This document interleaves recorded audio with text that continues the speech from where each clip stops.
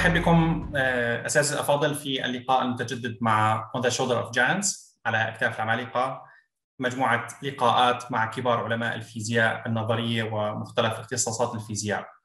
هذه اللقاءات تتم بالتعاون بين مؤسسة نواة للتنمية العلمية مع الدكتور أكرم فلاح مشكورا، الذي يتواصل مع كبار العلماء ويؤمن اللقاءات معهم. اليوم ضيفنا سيكون اللقاء المتجدد مع الضيف كمرن فافا، البروفيسور الفيزيائي النظري الكبير الذي درس في معهد MIT Massachusetts Institute of Technology، وحصل على شهادة دكتوراه في الفيزياء من جامعة برينستون تحت إشراف العالم الكبير ومؤسس نظرية الأوتار إدوارد ريتن.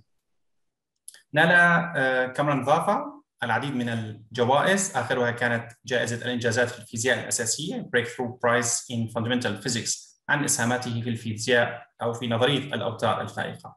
حديثنا اليوم مع الدكتور كمرن فافا سيكون حول swampland conjecture، رؤية كمرن فافا للأوتار وقدرتها على توحيد النظريات الفيزيائية المختلفة. نترككم مع المحاضرة الغنية والشيقة والممتعة والمفيدة إن شاء الله مع الدكتور كمرن فافا. ننوه إلى أنه بعد المحاضرة سيكون هناك جلسة للأسئلة، جلسة مفتوحة للأسئلة، يمكن لأي شخص يود طرح السؤال أن يتواصل مباشرة مع الدكتور كمرن فافا. نتمنى أن لا تظهر الأسئلة الآن سواء على الشات أو في الشكل الصوتي، نؤجلها إلى ما بعد الجلسة إن شاء الله. دكتور أكرم. Okay.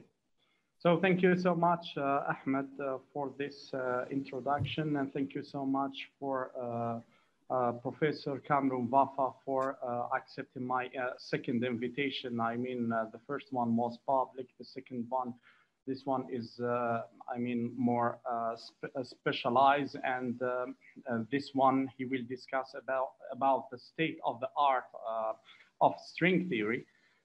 So it's about swampland. And it's just for a few lines. This is, I mean, effective law theories which are looking mathematically and physically consistent, but they don't have UV compilation in string theory or in the string landscape. So thank you so much for joining me, and thank you so much also for the big names in the Arabic world, I mean the professors and graduate students. And please, Professor Vafa, you can start your, talk. Thank you so much. Thank you so much, Mohammed, for this kind introduction, and Ahmed. It's my great pleasure to share this talk here for the Arab audience. I hope to have similar occasions in the future as well, to have direct interactions with my Arab colleagues. So here I'm going to review some of the work I've been mostly been working in the past 10-15 years, and it is related to the notion of string landscape and the swampland. So quantum field theories without gravity, one could say we pretty much understand it. So in other words, there is a relatively well-posed questions of what it means, and we kind of understand it. They beautifully describe the interaction of all elementary particles that we know. So we usually use Feynman diagrams, and they're very well-defined rules, and we really understand how to describe interaction of all elementary particles using these diagrams, and then more generally the notion of quantum field theories. As long as there's no gravity, things are easier. So the theory is pretty much understood without gravity. But we need the gravity because we live in the universe which does have gravity. So to include gravity, that is in this case, what I mean is that Einstein's theory, we need to what we call couple the quantum field theory to gravity. And we need to consider a fluctuating space-time instead of fixed flat space. So we want the thing to vibrate, the whole space-time also to be kind of a little bit fuzzy and fluctuating. So these particles are moving in a fluctuating background. So in addition to when we consider the action, in addition to the action involving the usual matter fields, we need to introduce the metric for arbitrary backgrounds and also introduced the Einstein-Hilbert action, which is the curvature term here. And then in addition to integrating over the gauge field and matter fields, we have to also integrate over the metric, the fluctuation, and that is the usual method we promote classical theories to quantum field theories. However, this approach does not work. There are infinities that appear in the evaluation of Feynman diagrams. And so the conventional approach to quantizing gravity does not work, as Feynman discovered in the 1960s. The most natural conclusion from this would have been gravity cannot be coupled to quantum fields, that gravity cannot be quantized, and should always be viewed as only as a background. However, that is not satisfactory because we do have both quantum mechanics and we know we have dynamical gravity. Therefore, we better be able to combine gravity with quantum theory. String theory solves this issue. The point particles are replaced. So if you think about elementary particles as point-like, they are replaced by extended objects, and in this case, a one-dimensional string. So from far away, a string, if you go far away, a string might look like a particle, it's like a point. But if you zoom in, it will have more structure and become one-dimensional. The infinitely many additional oscillation modes that a string has, so you have these vibrating string modes, and these vibrating string modes turn out to cure the infinities that Feynman diagrams have, and the infinities disappear. So we don't get any inconsistencies. And so this involves replacing Feynman diagrams by the new diagrams, which we call the word sheet diagrams, where you replace the word lines by word sheets, which are like these tubes connected, as you can see in this picture.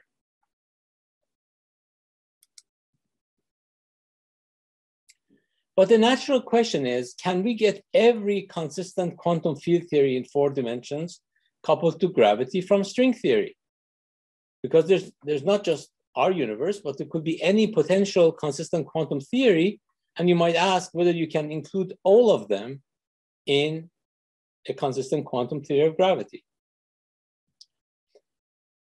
String theory comes with 6 extra dimensions. In other words, in addition to 3 space and 1 time, we also have 6 additional spatial directions, spatial dimensions.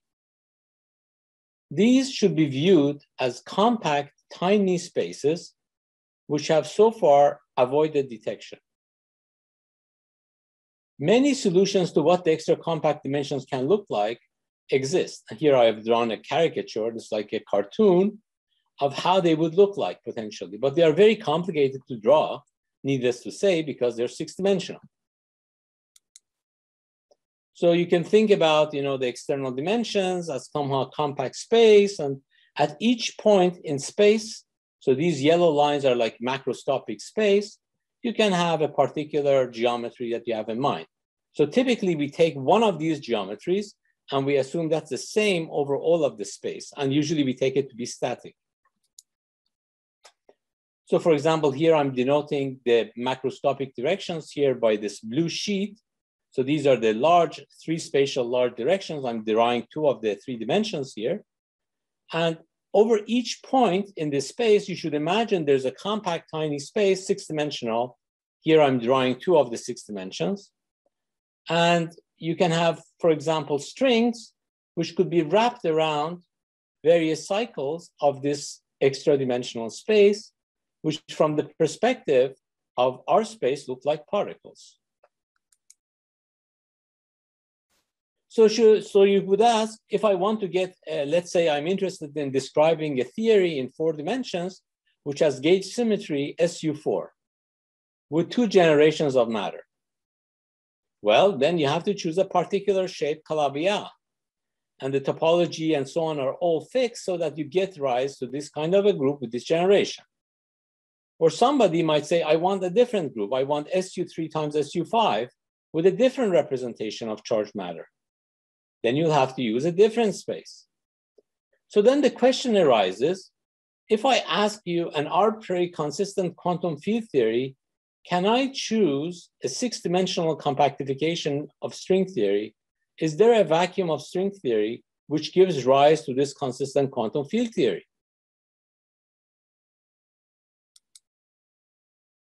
In fact, this is the surprise. It seems we cannot get arbitrary quantum field theories. Even if the quantum field theory by itself is consistent, somehow, if you want to get it mixed with gravity, it somehow does not arise in string theory. So this, in fact, points to the fact that we only seem to get a finite number of quantum field theories from string theory. In fact, there are infinitely many consistent quantum field theories if you did not include gravity. As soon as you include gravity, out of that infinite set, only a few remain. And these are like a jewel subset of good quantum field theories which can couple to quantum gravity. So let me give you an example. Suppose you're interested in a theory in 4 dimensions. Suppose you want to compactify strings so that you have 6 compact spaces and 3 + 1 large dimensions. And suppose you want to have matter fields with maximal supersymmetry, which if you want to have matter fields is n equals to 4 supersymmetry. And you can ask, okay, what is the gauge symmetry? What kind of gauge groups can I get? It turns out that the gauge symmetry that you get is restricted. And in fact, the rank of the gauge group is always less than 23.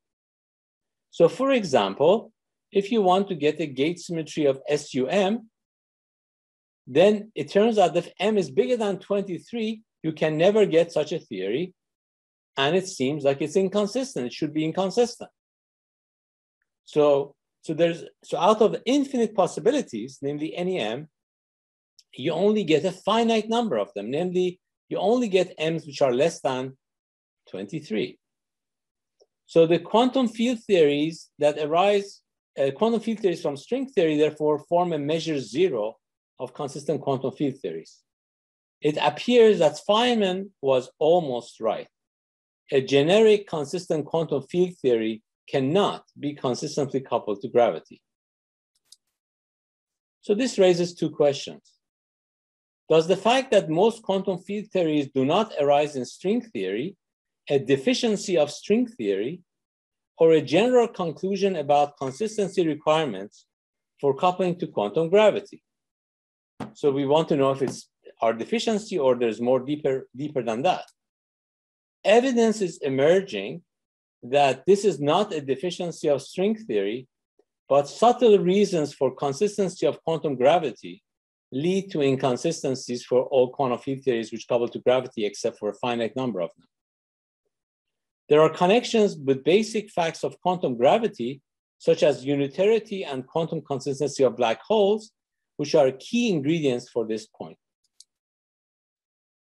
Secondly, it is natural to ask what criteria distinguish a good quantum field theory, something which we say is part of the string landscape, from bad ones, from bad quantum field theories, what we call swampland, which do not arise in consistent quantum gravity theories. The program to try to distinguish these criteria, which distinguishes bad from good, is called the swampland program. So you can imagine the space of all possible quantum field theories is a vast, vast space, but only a few of them can arise by choice of compactification of string theory. So in other words, you can imagine, let's say this green space here is the space of all possible quantum field theories, and almost all of it belongs to the swampland. Only a few of them are consistent. That's what we call the landscape. And only one of them, hopefully one of them, is the universe we live in, which is called the standard model. So our universe is part of, hopefully, of the landscape, but the landscape itself is a measure 0 subset of the space of quantum field theories. So here, I'm going to review some of the proposed requirements for a quantum field theory to be part of the string landscape. The first criteria turns out to be that the theory better have no global symmetries. So symmetries are a cherished principle of physics. So you usually look for symmetries. This is surprising. It says that if your theory has a symmetry, it is no good. You have to throw it out. It's impossible to get that in quantum theory of gravity. You can get approximate symmetries, but not exact symmetries. At least not exact global symmetries. The only symmetries that you can have in string theory are gauge symmetries, like electromagnetism and so forth. So those are okay. But global symmetries without relations to gauge symmetries are not allowed. Second criteria is the uniqueness of quantum gravity. The quantum gravity is unique. All the different possible vacua of string theory are all connected into one object. So it's kind of unification of all possible quantum gravity theories. This is called the cobordism conjecture. For a given gauge theory, if it appears, a gauge symmetry appears in gravity, all charges must appear in the spectrum. This is called the completeness hypothesis.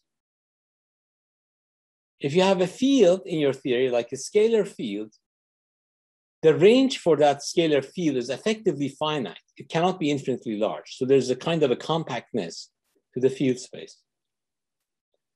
The theory admits light higher dimensional objects. So you cannot just have particles. You must have things like strings, or sometimes you might end up with membranes or other things. That's as we know in string theory. Gravity is always the weakest force. You might have other forces like electromagnetism and other kinds of forces, but in all consistent quantum field theories that arise in string theory, gravity is always the weakest. This is called the weak gravity conjecture.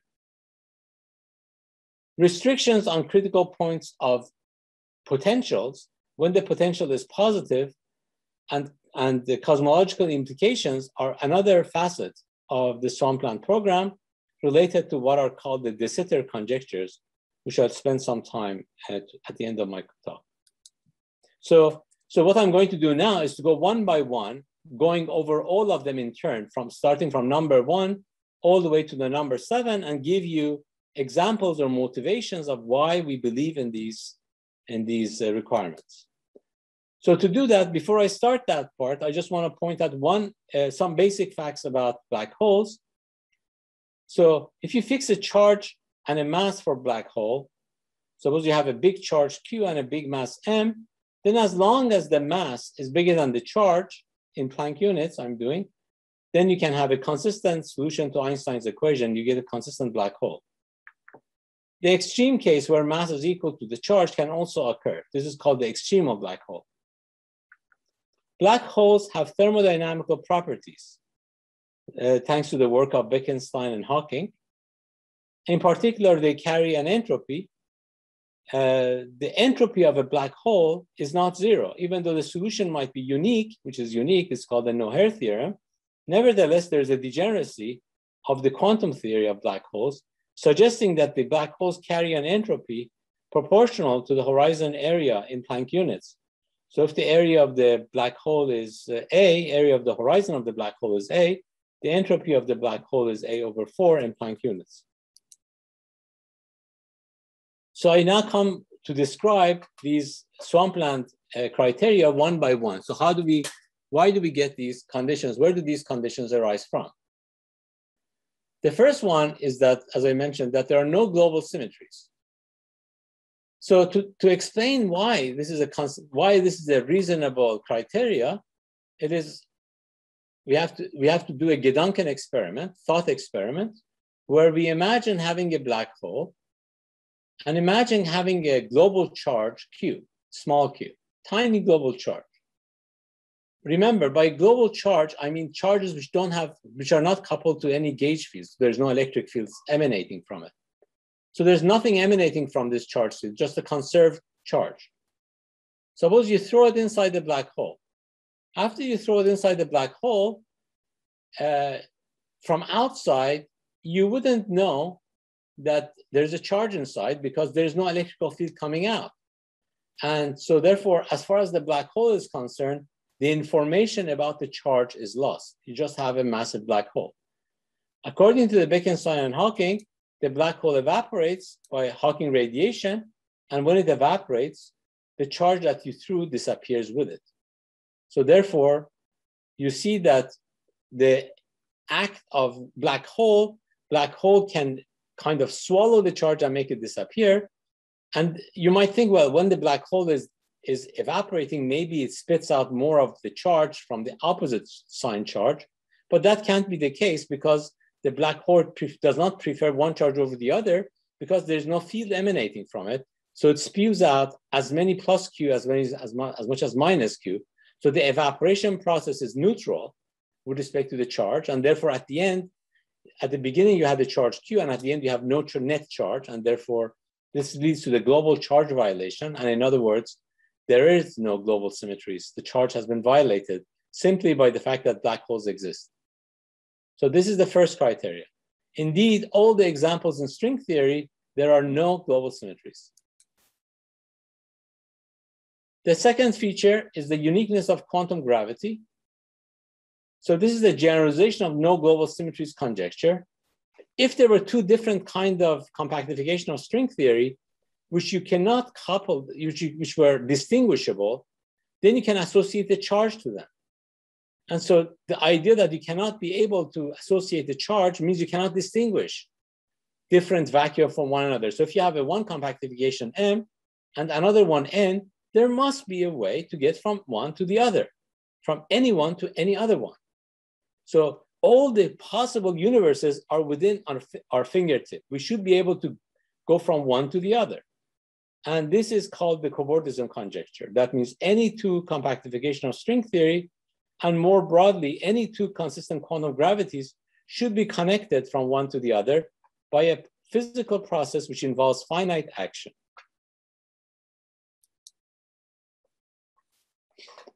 The third criteria for the swampland I want to describe is that all charges of a gauge theory appear in the spectrum. Suppose we have a U1 gauge symmetry. As I mentioned, gauge symmetries are allowed in a quantum gravity. So suppose you have a U1 gauge symmetry. And suppose we ask, what kind of charged particles can we get? In principle, all integral charges are allowed to exist, but are they actually part of the spectrum of the theory? Can we get arbitrary charged objects?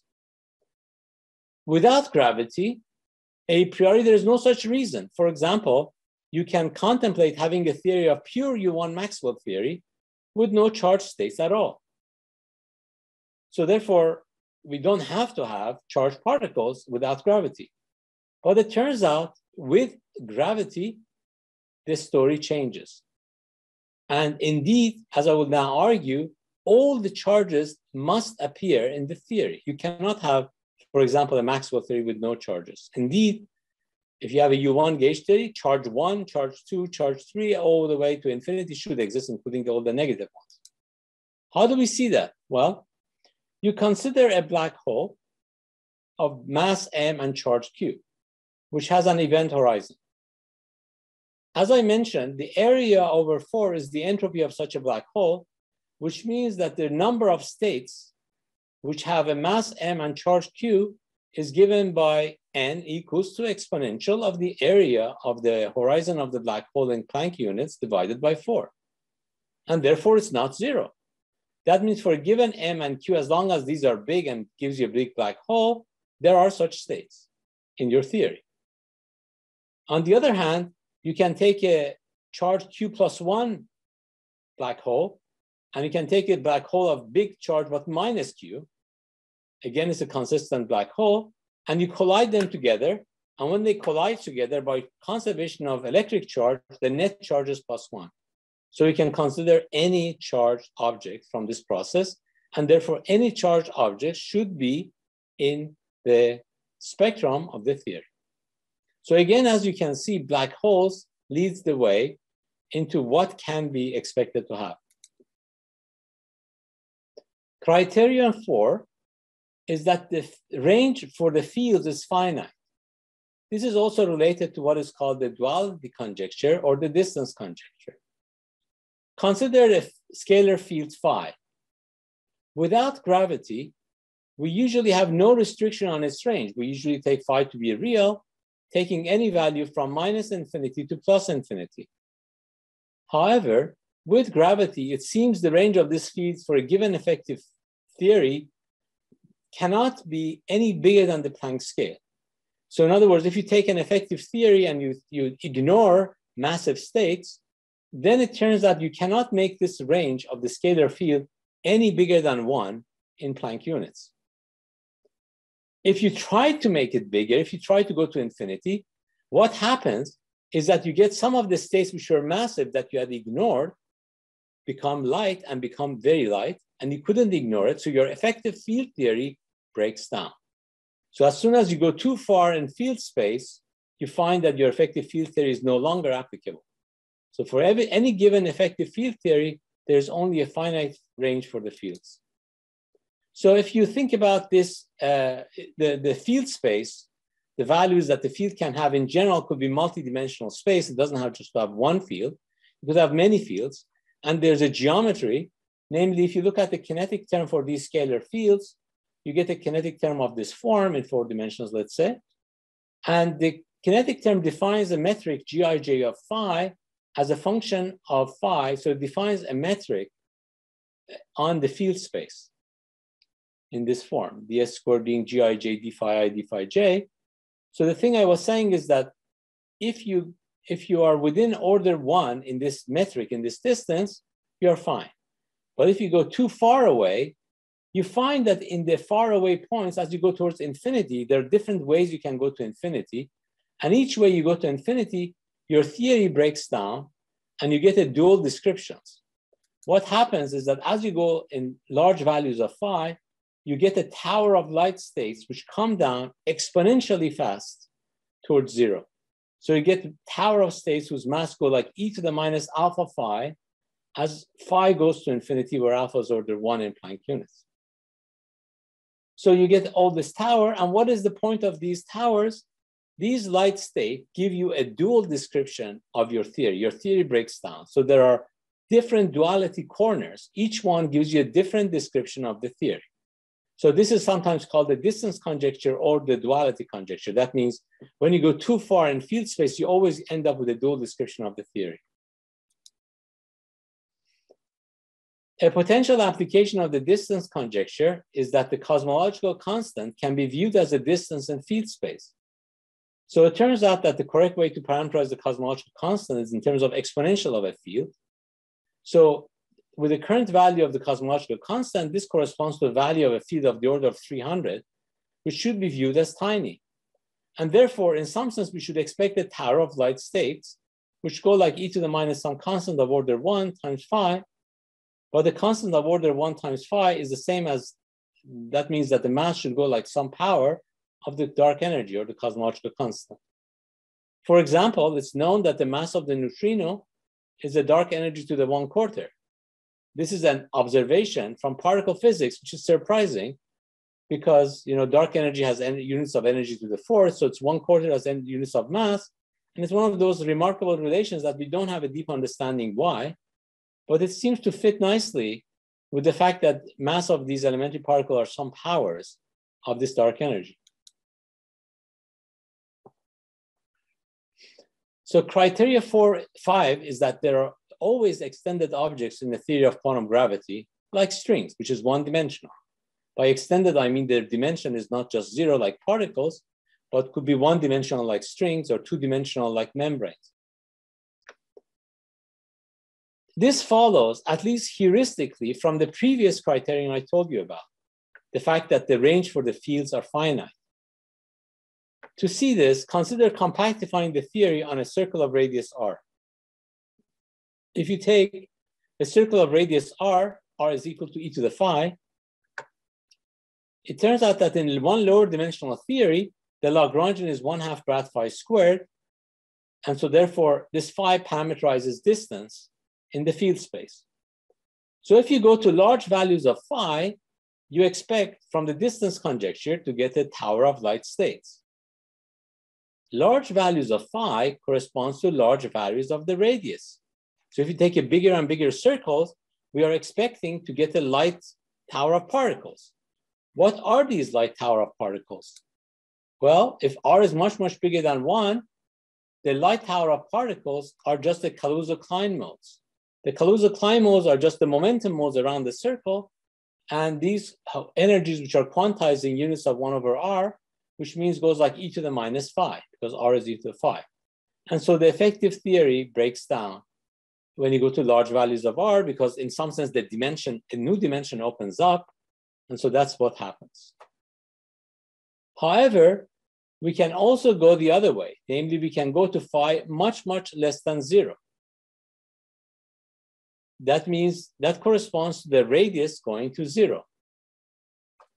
The duality conjecture predicts something should become light, because this is also infinite distance. So as you shrink the circle to 0 size, something should become light. But this does not happen in particle theories. If you have just the theory of particles, when you shrink something to 0 size, all the momentum modes freeze out because they have infinite mass, and the theory just becomes reduction of the theory with the same field content, but restricted to 0 momentum. So you don't get any new states. There's no tower of particles. That means the theory cannot just be the theory of particles. How can you get light states when the radius goes to 0? Because the distance conjecture predicts that there must be. The only natural mechanism for getting light states is if we have extended objects like strings or membranes. And the way this happens is that if you have a circle, you can wrap a string around it or one of the legs of the membrane around it.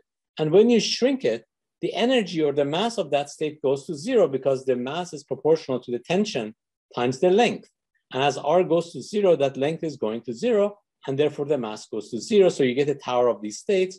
And these towers correspond to strings wound once, twice, 3 times, etc. So you get a tower of states this way. The criteria 6 is that gravity is always the weakest force. This is true in string compactifications.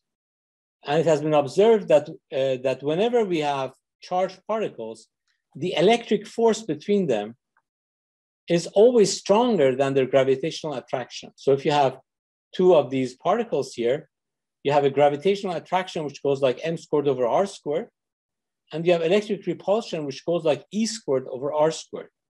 And this red force, this electric force, is much stronger than the gravitational attraction. So if you have 2 of these charged particles, they always repel each other. So this is the statement that the gravity is weaker than electromagnetic force. So for example, for our universe, this is of course true, that the mass of the electron in fundamental units is 10 to the minus 23. By fundamental units, I mean Planck units. And the electric charge of the electron is 10 to the minus 1 from the fine structure constant. And therefore, indeed, it's true that the mass is much less than the charge. So therefore, the gravitational force is very small compared to the electrical charge. So m is much less than e, and therefore Fg is much less than Fe. And this is true in our universe, as you can see, by a huge margin. Namely, this comparison between 10 to the minus 23, which is a tiny number compared to the 0.1.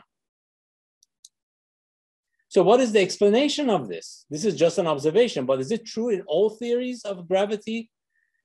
The answer is yes, at least that's what we expect. And this is the motivation for it.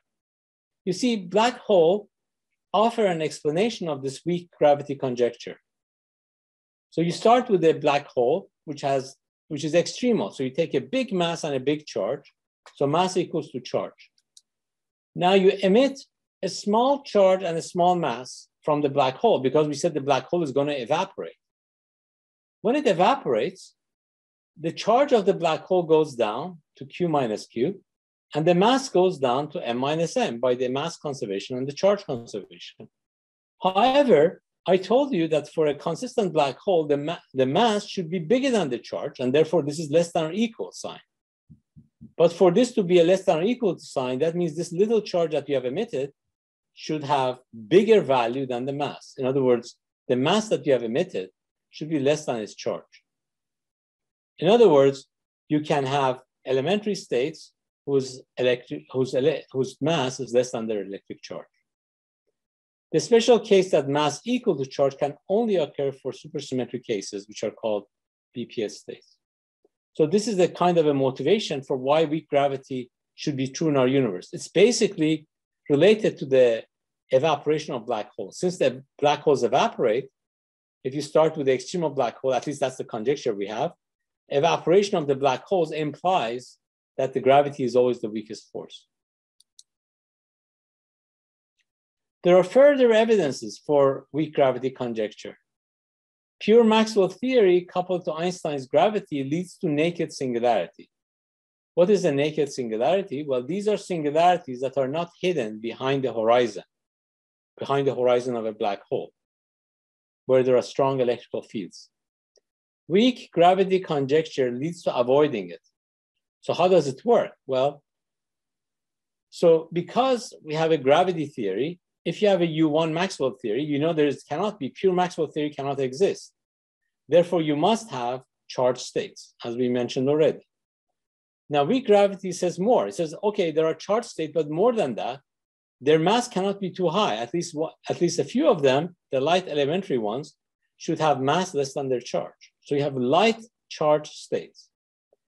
When electrical field becomes strong, exactly at the moment where they're going to create this naked singularity, it turns out that the electrical field is sufficiently strong to create these lights, since the mass is less than charge.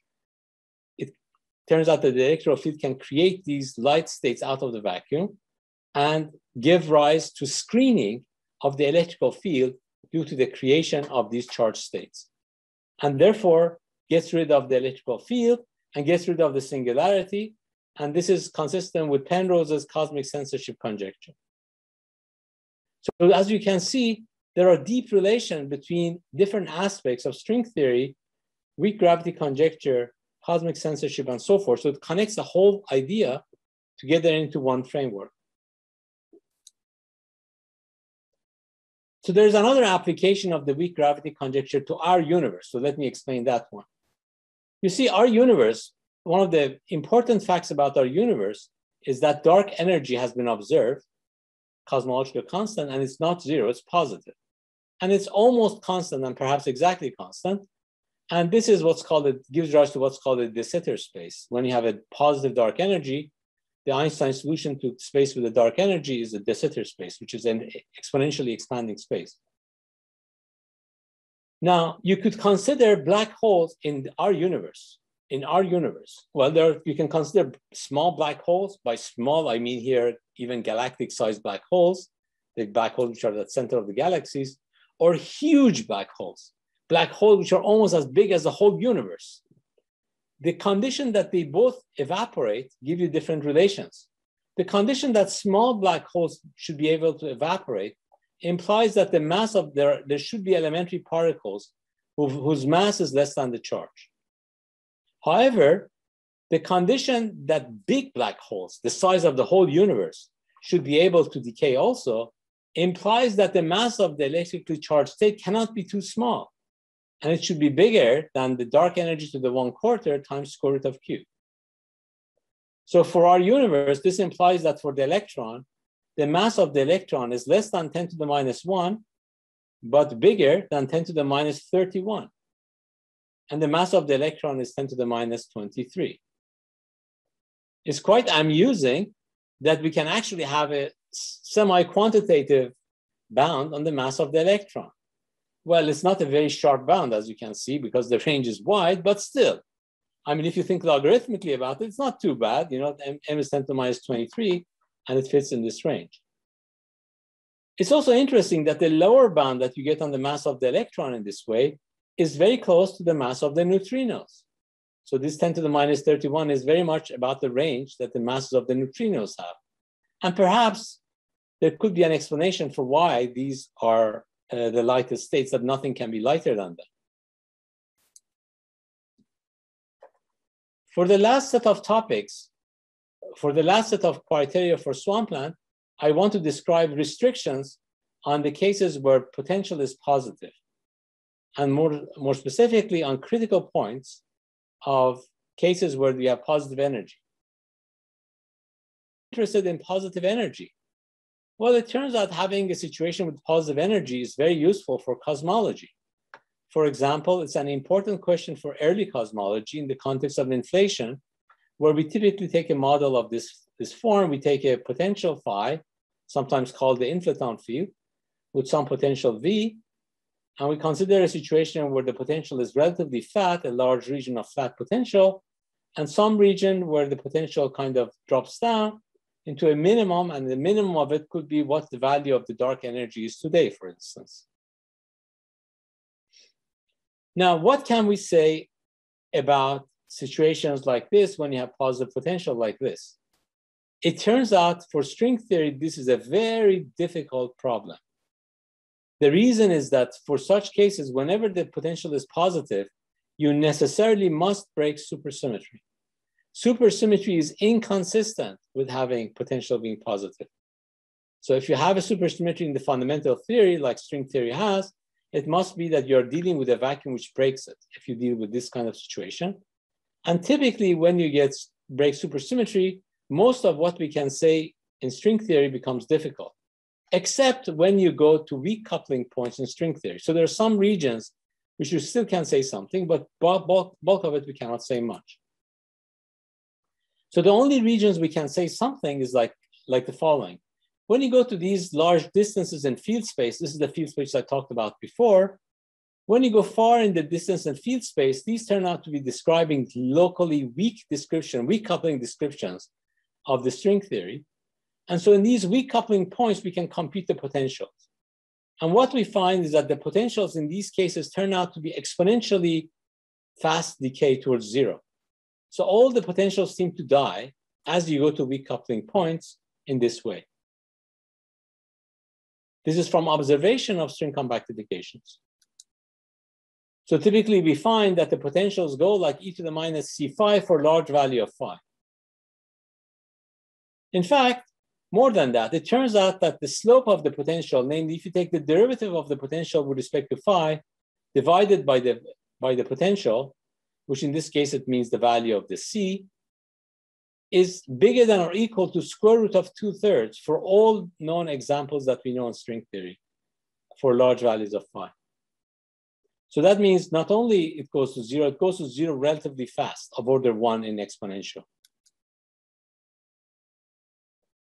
So what can we say? Well, if we want to have a situation like our universe, we would look for the positive energy, which is relatively constant. So you might look for a minimum of a potential with a positive value for the V, what we call the de Sitter space. If it was negative, it's what we call anti-de Sitter. But we want to be here because we know that the dark energy in our universe is positive. Now, already from this fact, the fact that the potential goes to zero at infinity, no matter how small this value is, you learn that it cannot be stable because you can always tunnel far enough into field space to end up with potential smaller. So in other words, no model of dark energy in string theory is stable. So therefore, we can predict, if string theory is correct, that our universe cannot be exactly stable. At best, it's metastable. Namely, at best, if you are at the minimum or local minimum here, you'll be able to tunnel and go far away in field space and lower your energy. So your universe is not stable. We are not sure if metastable de Sitter exists either. We do not know if these are allowed to construct these. And the problem here is that you need to get to the, not just the far regions in field space, but you need to get to the middle of the field space. And these are hard to do because the coupling constants of string theory are not small in the middle. So we do not have analytic controls, unlike the supersymmetric case, where we could say something even in this region. For non-supersymmetric cases, we cannot say much about inside this region. And therefore, the study of what happens or whether or not you have these kind of situations is very difficult in string theory. And we are not sure if there are metastable vacua in string theory or not, like the one I'm showing you. So the question is, so what can we say from the inside in the middle? What can we say about the potential? So a de Sitter swampland constraint at large field values. In this case, I said that large field values, V prime is much bigger than some constant times V.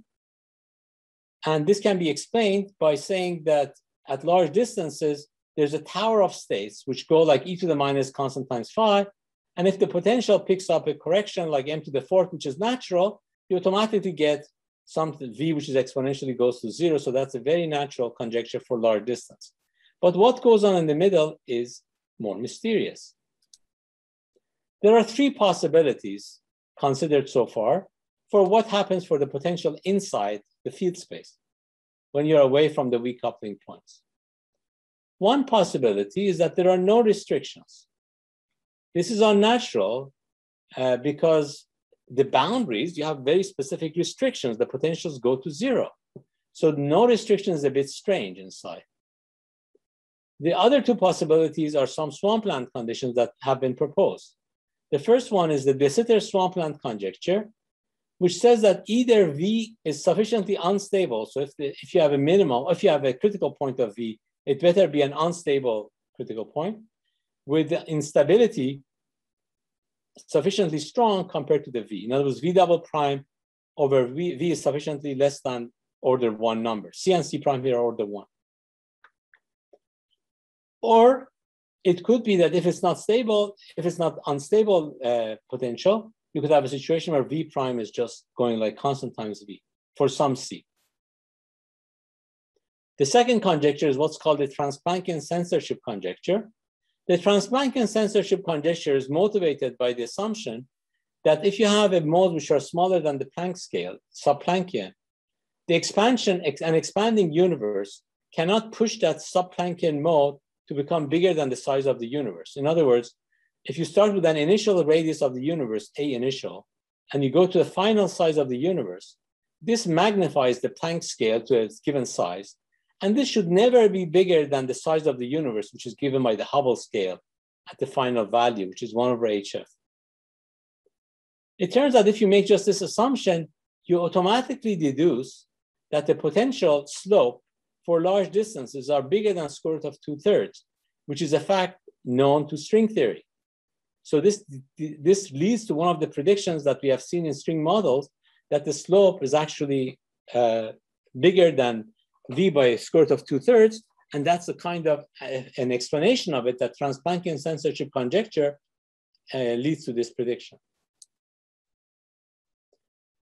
So you might ask, what are some of the relation between swampland and inflation? Inflation idea is not ruled out in typical scenarios, but it seems to be highly fine-tuned. The duality conjecture leads to prediction that we cannot have naturally arbitrary large field inflation. Because if you go, you need typically a large field space. And if you go in large field space, you get tower of light states.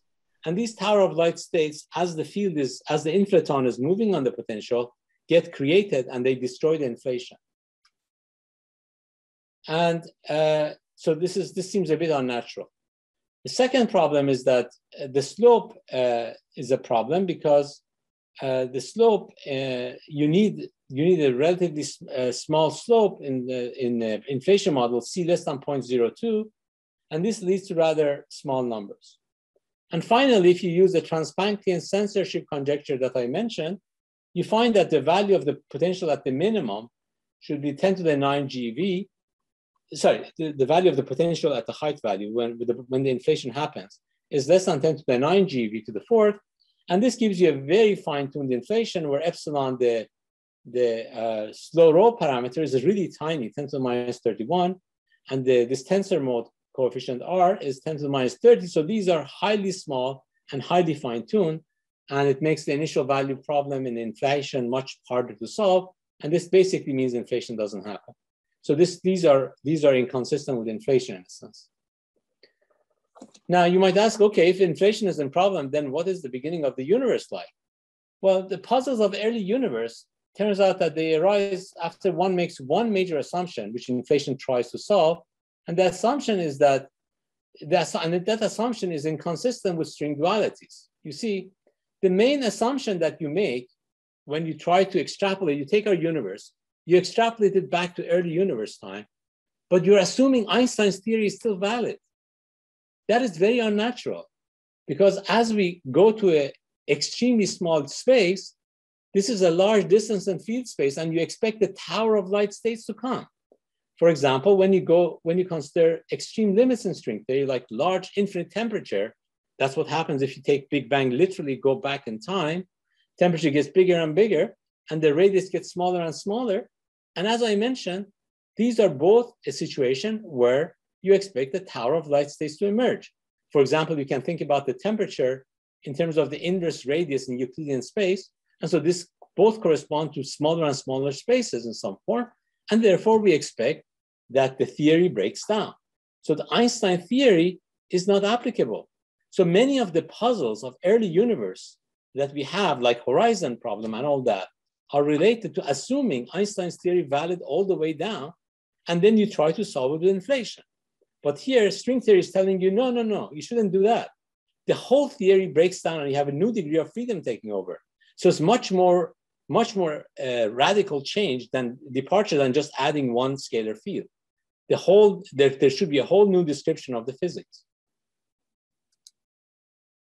So what do these swampland conjectures I mentioned, what do they predict about the present and the future? Well, if we assume the de Sitter swampland conjecture, we can only be in a situation where the potential is rolling because you cannot have a metastable de Sitter. In that case, after a while of rolling, you end up getting a tower of light states and it gives rise to a phase transition.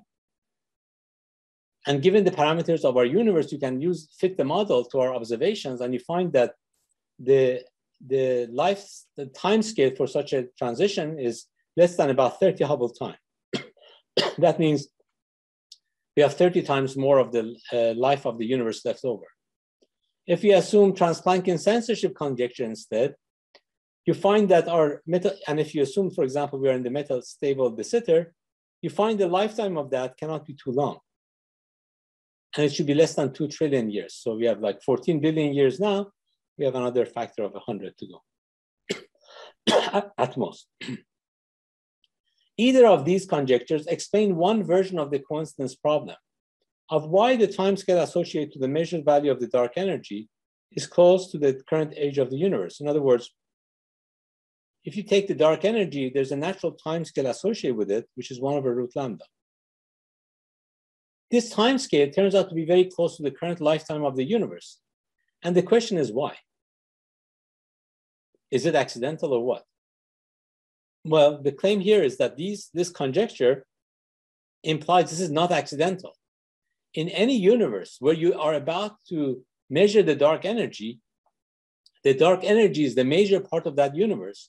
And therefore, the full lifetime of that universe is not too far away from that scale. And therefore, the lifetime is related to 1/√λ.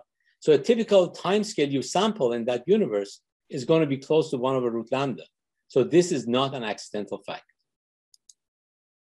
Let me conclude by saying that swampland conditions can lead to potentially observable consequences for particle physics and cosmology. Almost all quantum field theories are in the swampland. Therefore, fine-tuning such as hierarchy problem for particle physics may end up having a totally different solution when you include gravity in the mix. This leads to severe restriction on consistent theories of quantum gravity. These also suggest that there are tight restrictions on what are the light matter fields. Moreover, positive energy in the context of quantum gravity lead to local and global instabilities. This may explain the coincidence problem that I mentioned before. New ideas, such as dualities of string theory, are expected to play a key role for early universe. Thank you. So thank you so much, Professor Vafa, for this excellent, presentation. You cover a lot of things. You mentioned what's the motivations and the conditions or the conjectures of the swampland, and after that, the applications in, particle physics and cosmology. So I think we're gonna start with some questions from the audience, and maybe we start with the professors, and after that we take the public. So please, if you have any questions right now, by the way, Professor, if you allow me, because it is a good opportunity with the public, maybe if they want to ask general questions, other than swampland, is it allowed or? Yes. I first of all, let me explain. Thank you, Mohammed. I would be happy to respond to questions not specifically about the talk I gave, more generally about physics or science if I can answer it. Please feel free to ask it. Don't feel restricted to the topic we just covered. Secondly, I would be happy to see your faces, given, I don't have the pleasure of seeing you in person. I might as well. By the way, Ashtikar, he asked the same, favor that the guy who asked him, he need to open the camera. Yes, I love to see people's faces. So please do open the cameras if you don't mind. I love to see your faces. And if you're in a situation where you prefer not to, that I understand. But if you can, I'll be happy to see your faces, regardless of if you're asking questions or not. So you don't have to. This increase the interactivity with the audience. Yeah. Even if you're not asking questions, please feel free. I love to see faces. The more the faces, the happier I'll be. At any rate, if you want to ask questions, please feel free to ask it by unmuting, and Mohammed will direct, or Ahmed will direct you. Okay, so we'll start with the questions from audience who want to ask by voice. من يود أن يطرح سؤالا ممكن يفتح المايك ويسأل الدكتور إذا بالأمكن باللغة الإنجليزية مباشرة، أو إن لم يكن باللغة الإنجليزية إمكانية فممكن طرحه بالعربي ونتولى أنا أو الدكتور أكرم ترجمته للبروفيسور كامران. دكتور باسل. نعم. تفضل. Professor Vafa, thank you very much for this vivid and eloquent presentation. Thank you. Indeed, I have listened to many people who talk in this on this subject, although I am not a string theorist, but I learn always, I try to learn. And this is one of the very rare occasions where I could understand 90%. Thank you. I'm happy to hear. Said. So thank you very much indeed. As far as my comments are concerned, it's very, very limited, actually. I am originally worked on quantum field theory in curved space-time in the mid-70s, that was in fashion.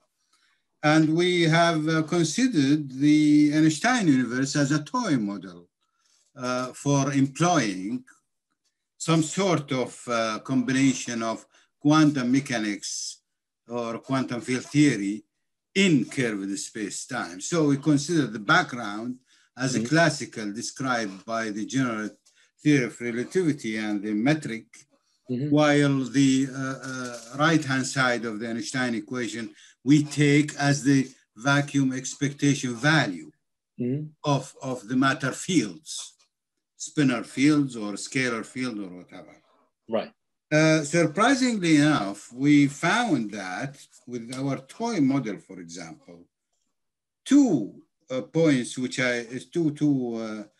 that you mentioned. One, as A goes to 0, T goes to infinity.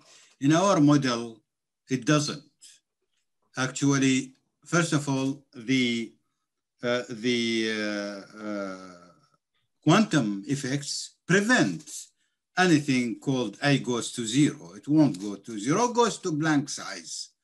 But at the blank size, we found that the result obtained from our calculation that the temperature becomes 1 unit, which is 10 to the power 32 Kelvin, which agrees exactly agrees to large extent with what particle physicists expect.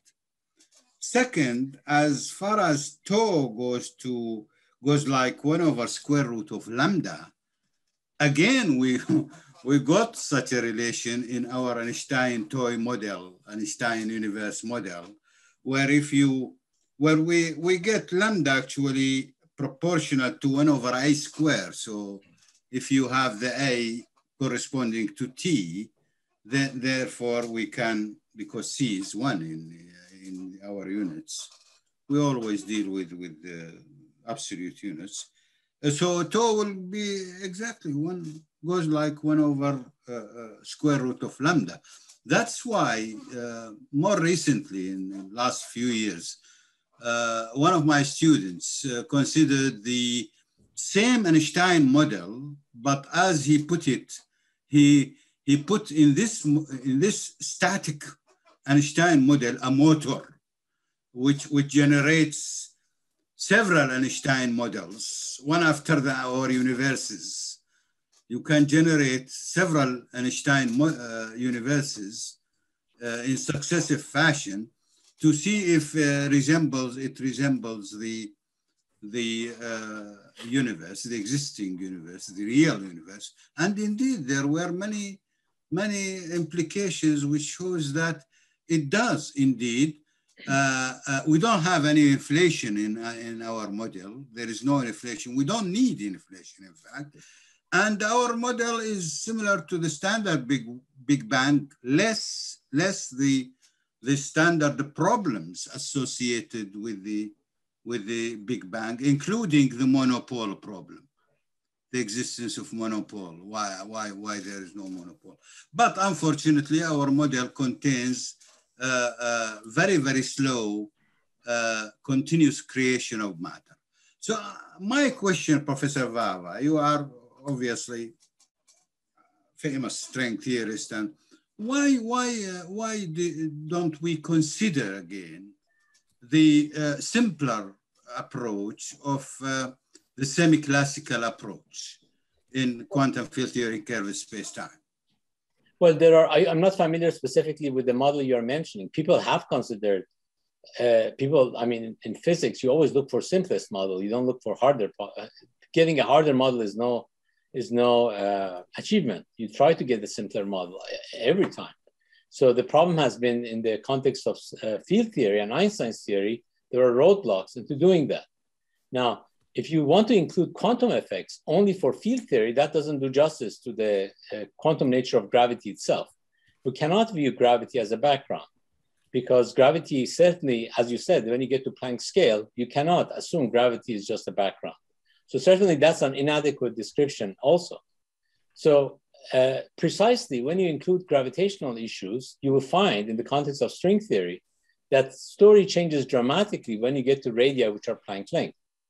So in the case of the Planck length, what happens that you find there are towers of light states. So so it's not like we want to get complication, it's just they come there. So therefore, all I'm trying to say is that it's not like people don't try to find a simpler model. They love simpler model, but the simpler models have to be consistent with other things that we do know, and that doesn't seem to be the case. So therefore, that's why people introduce inflation, and then I've tried to explain why inflation has issues with string theory. There are still some people within string theory that hope inflation can be realized. They're trying to make models from within string theory to accommodate inflation. But I myself believe that most likely the issue is going to be a totally different description and a more radical view of the early universe. Not because I like complication, of course not, but it's the way it seems like it's most natural in string theory. Thanks for the comment, nevertheless. Thank you. Thank you, Professor, and thank you, Professor Vafa. We have a question. We will make a balance between verbal and written questions. So we took one verbal, now we will take a written question. We have a question. Is the standard model is enough to be sure for now? From Dr. Said Sabah, and by the way, Dr. Said Sabah is a professor of nuclear physics. Professor Said, if you can open the mic and join us, it would be great. So is the standard model enough, Professor Kamran? So what does it mean to be enough? Maybe I'm not understanding the question exactly. Do you follow what the question exactly is? What is written is the standard model is enough to be sure for now? What does that mean? What does that mean? So if the question is whether the standard model fits with the observation of in the Large Hadron Collider and the colliders in general, the answer is yes. We seem to, every aspect of the collider physics seems to fit with standard model. Is it adequate? No, it's not adequate because we do know gravity should be part of it. So standard model doesn't talk about gravity. So if by standard model, we mean adding gravity to the mix, we know that naively, if you just take the standard model and ask graviton into the mix, you get infinity. So there should be some other things around. So the answer is that if you by standard model, you mean including gravity, then we know there should be other stuff. Okay, thank you, Professor. We have a question from Mr. Muhammed Haj Yusuf. Yes, please. We cannot hear you, Mr. Muhammad. Okay. Do you have questions? I mean, from the audience, because yes. I didn't hear. Yes, we have some of questions. But this Mr. Haj Yusuf had his hand up for a long time. Yes. I think he could ask the question if he wishes, but I think that he was mute. We cannot hear him. If we can unmute you, we cannot hear you. He is unmuted, but we cannot hear. There is a problem with your microphone, Mr. Muhammad. Maybe the earphone that you are using are not working. We cannot hear you. So let me pass to another person and then we come back to you when you solve the problem. By you the way, a question? Yes, Dr. Akram. Yes. I have a question. Yes. If you want to ask a question, please raise your hand so we can set questions in a queue. We have a question from Mr. Yusuf Abdul Muhaymin. Mr. Yusuf? Yes. Yes, we can hear you. I am asking about information loss in black hole. What is string theory explanation for this? Well, explanation of the string theory is that the black hole is given by microstates. Like we understand this entropy, we understand that naively you might start with 1 degree of freedom, like a big blob black hole, but that's not the case. There are these microstates which are fuzzy descriptions, which are those details of the black hole at the scale of Planck hidden, so you can see it, and you might think that they're all the same black hole, but that's not the case. So in other words, you can distinguish a given microstate from the given states that you have. So the entropy of the black hole is not 0, but it's given by area over 4. And the area over 4 means that somehow the information is there in terms of microstate degrees of freedom, somehow encapsulated at the horizon. But this is the general expectation because of the fact that the entropy of the black holes we have been able to explain within string theory, but the detailed mechanism of how the information puzzle resolves and what is the exact description from within string theory in terms of microscopically, how does it fit in detail as the evaporation proceeds has not been in general elucidated. Thank you, Professor. We have a question from Mr. Salahuddin Amrani. He said that according to physicists, there's a problem with string theory that it says there is maybe 10 to the power 500 universes. So, and each universe has its own laws of physics. So how can we explain that we are in this universe? Well, this is certainly one of the big issues in string theory. I said the landscape is finite. And when I say the landscape is small, I mean compared to infinity, it's small. But 10 to the 500 doesn't sound like a small number, but it's small compared to infinity. 10 to the 500 over infinite is 0. So that's the sense in which the numbers are small. But this is a valid question about, okay, so which one is our universe? The main point is that our universe should in some sense be very highly fine-tuned. If you have, for example, a plane, and if you pick a point in it, it's not going to be a totally random point. That means that almost all the points are not allowed. Even if there are 10 to the 500 points on the plane, they're just points. They're very specific points that you can get. So these are questions. So the question is then, what do you do if you have huge number of possibilities? What can we say? Well, you could find correlations between facts. For example, I told you, for example, the mass of the electron is bounded by A and B. I gave you 2 numbers there. Well, that should be true for all those 10 to the 500 ones. So there are some basic facts which apply to all of them. So we have to understand those kind of universality conditions.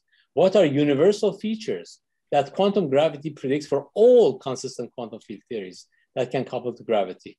And therefore we can make such predictions. It may be that we cannot get every aspect of the universe predicted, but at least we can hope to explain some of it.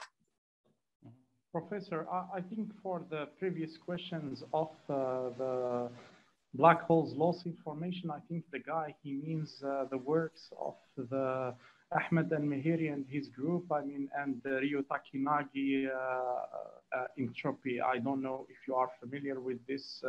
Yes, I'm familiar with this, but that is in the context of not. So in the context of string theory, we do expect that there will be a resolution. For example, in the holographic realizations, of black holes, we do know that the boundary theory is unitary and therefore the information loss should be somehow resolved.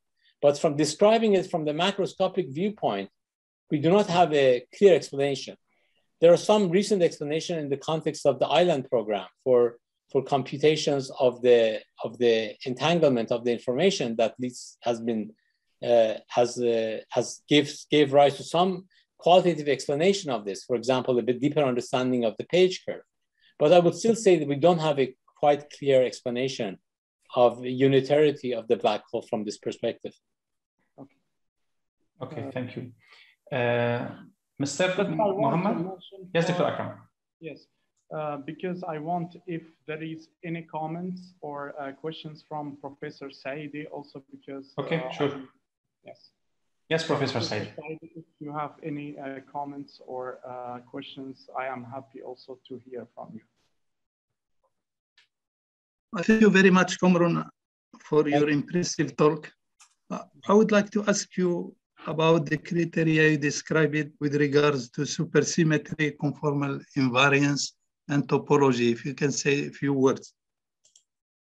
Sorry, about what aspect? Topological symmetry? Supersymmetry. I mean, the supersymmetry in the picture, in the full picture. Yes. And also about conformal invariance. Of the worksheet, you mean? Yeah. Okay. No, the conformal invariance in the QFT. I mean. Okay, so I can say a few things. First of all, string theory seems to, at some high enough energies, seem to be the only stable solutions we know of string theory involve supersymmetry. And the only macroscopic, large-scale, stable situations in string theory are supersymmetric. So that's one basic fact. Now, in studying string theory, we have learned that in addition to gravity and all that, which is part of string theory, you could also have defects, lower dimensional defects, which support matter on the subspace smaller than the space-time dimension. Or they could be supported on the singularities of geometry. These give rise to supersymmetric systems on the subspaces, which can, in fact, in many cases, be conformal. So you can lead, so these kind of pictures have led to supersymmetric conformal field theories that we did not know about for many of them. And in particular, we learned that there are theories in 6 dimensions which have supersymmetry and conformal invariance, as well as theories in 5 and lower dimensions, so 6, 5, 4, and so on. And we learned about not only some of the old things we had learned about supersymmetric theories in 4 dimensions, let's say, but we discovered new features by realizing these 4, 5, and 6 dimensional systems embedded in the 10-dimensional string theory or 11-dimensional M theory. So we learned something about this totality. So those are the cases where we have the maximal amount of information in string theory, where we have supersymmetry and where we can understand aspects of it based on stability and the properties of supersymmetry algebra. Maybe also a few words about the classification of superconformal theories in 6, 5 dimensions with regards to 4 dimensions and lower. Yes, there's a classification program already suggested in 6 dimension, which we seem to have 2 kinds of supersymmetric conformal theories, those with 2, 0, and they seem to be classified by ADE, namely for all the there's a one-to-one correspondence between ADE groups, but that's not in the sense of gauge symmetry.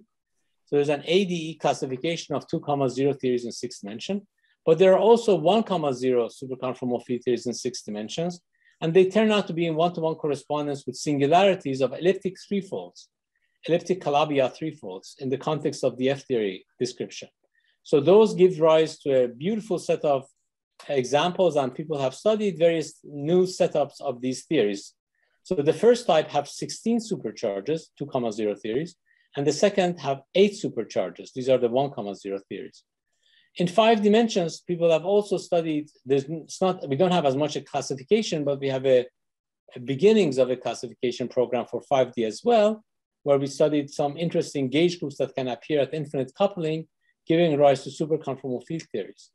In 4 dimension, we have recovered many of the old things that we knew about superconformal field theories, for example, using gauge theories, but also we have discovered new things. For example, we have discovered that you can compactify these theories from 6 dimension down to 5 and then to 4 and so on, and get a collection of the new conformal field theories as well as the old ones by doing compactification on Riemann surfaces or 3 dimensions to 3 dimensions and so on. So this relation between 6 dimensions and lower dimensions can be done by compactification on the spaces, circles, surfaces on 3D and 4D and so on.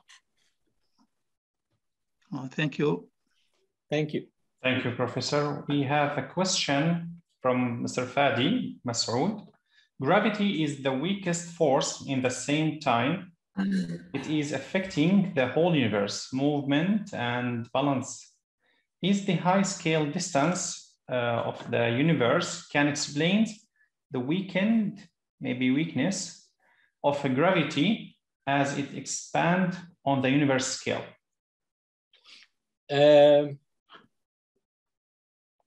Well, the fact that the gravity is this most important force at large distances is because the other forces are so strong that they screen each other. So you don't have plus charges, neutralizes, minus charges, they screen each other. So you get net neutrality almost everywhere. So that's why, of course, we get gravity, even though it's weakest force, it's the most important force at large distances. That's the reason. Now, the relation between the scale of the large scale structure of the universe and the weakness of gravity is not obvious. Why do we have a large universe and the gravity being the weakest force is not clear. Professor, thank you, Professor. I think I have the questions, if you allow me. Sorry, Dr. Akram, could you please? I have the questions for Professor Vafa. Professor, yes. For concerning one of the motivation, I think before you, I mean, I don't know if there is other ones thinking about these conjectures or these conditions, but I am just asking for the motivation, for putting this kind of condition, especially if you one of the things which come into my mind, if you think about the compactifications of, superstrings, in specific, for example, or the consistent quantum gravities in specific dimension. We have a finite number of this. So we have a finite, like, for example, the Calabi-Yau, we have finite of those. But for example, the ADS-CFT correspondence, when we said, as you discussed in one of your lectures, yes, we don't have an ADS, correspondence, but we have an ADS cross and manifold. Yes. It goes to CFT. So, and we have infinite of those. So yes. Do you think that this is one of your motivations, between this contradiction between finites of compactification or the numbers of those Calabi-Yau and infinite, ADS? Is it one of the motivations, to put those conjectures? Well, the conjectures also apply to ADS. So let me explain how that works. So let me first of all rephrase the question. So in string theory, for example, 10-dimensional string theory, you can have subspaces which we have various objects or branes or defects located. For example, in type 2B string theory in 10 dimensions, we have 4-dimensional space-time defects called D3 branes. And you can put D3 branes 1, 2, 3, 4, or any number, let's say parallel to each other, and they're perfectly stable and supersymmetric and nice. And indeed, on their if you take n of them and put them next to each other, they give rise to a SUN gauge theory on 4 dimension in that subspace for any n. So there are infinitely many n's you can pick. And so even though there's only one string theory type to be in 10 dimensions, you can have infinitely many defects. So when I say the theory is unique, it doesn't mean there are unique objects in it. There are many objects you can put. You can put any n of these 3 branes. Now, these different n's lead to an ADS description if you go to the near horizon geometry. If you zoom in to these D branes, then this looks like ADS 5 times S5. And then you can get any ADS 5 times S5 for any n, the different size of the curvature. So if you take n larger and larger, the curvature of ADS becomes smaller and smaller. The ADS radius becomes bigger and bigger. and therefore it's consistent for infinitely many ADSs. However, you mean for the first manifold, imagine that you have ADS cross some manifold and cross something others.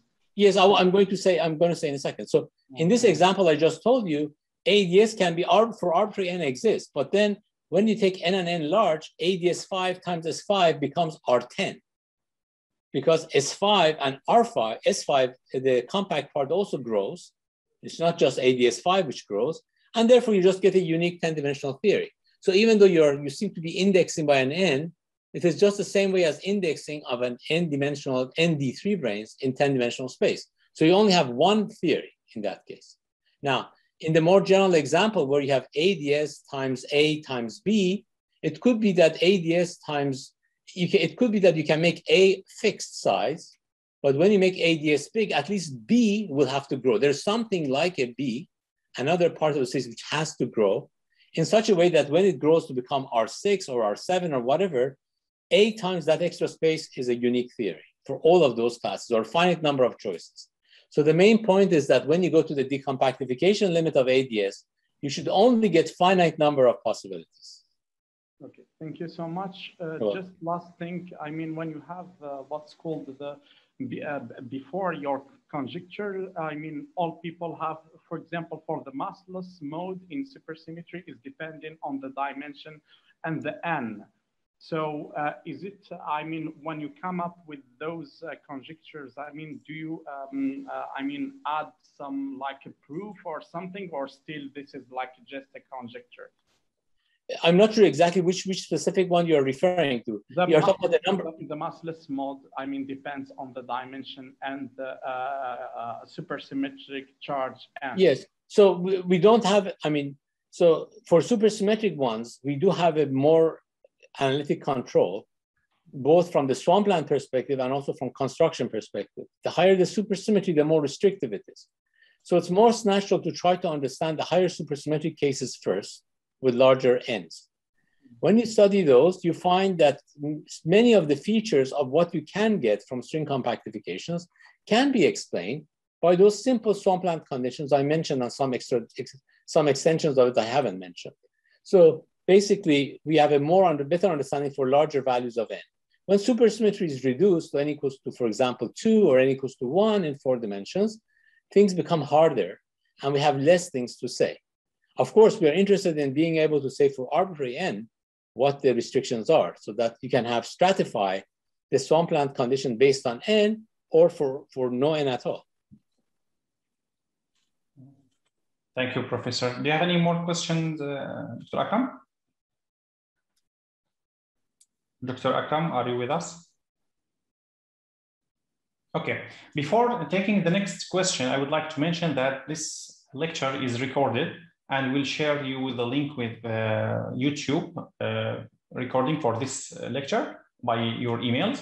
And you can watch it on our Facebook page, on our YouTube channel also.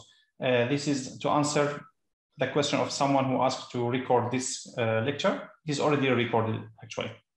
So next question from Mr. Mustafa Sadr. Yes, please. Thank you, Sir Vafa, for this presentation. So I have a question about the lambda or the cosmological constant. Mm-hmm. We have some, we know that there is some article where we have the two possible effective cosmological constants and maximally spaced on vacuum.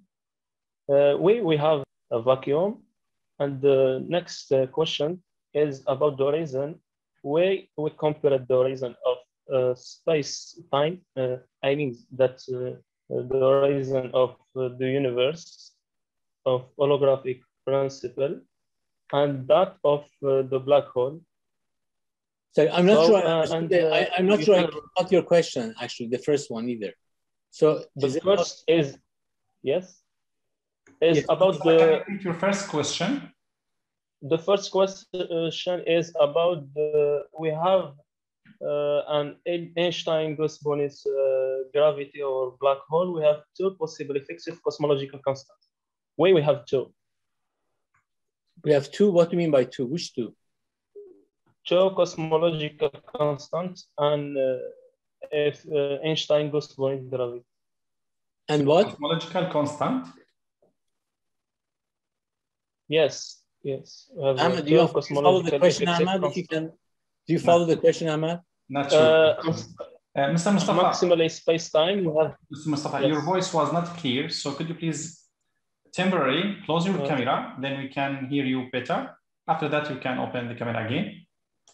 Please quickly repeat your question. You can hear me now? Yes. You can hear me now? Yes, sure. Yes. So, and Einstein goes bonus black hole gravity. We have two possible effective cosmological constants.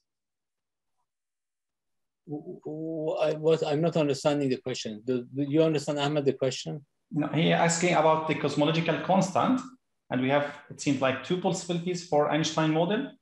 This is what I got. You mean the sign of lambda? You mean positive and negative? Is that what you mean? Yes. Okay. Yes. Yeah, so there's two possibilities, positive and negative. The negative ones are typically, we understand better, especially when they are supersymmetric. They give rise to the examples where they are ADS, and many of the examples for holography that we know of are all related to the negative value of lambda. So those are good cases typically. Positive lambda is the hard case, and that's the case where we unfortunately don't know much, but that turns out to be the more important one for our universe. So therefore, the more interesting one is the one that we have to learn more, but we know least amount about it in the context of string theory. Mm-hmm. So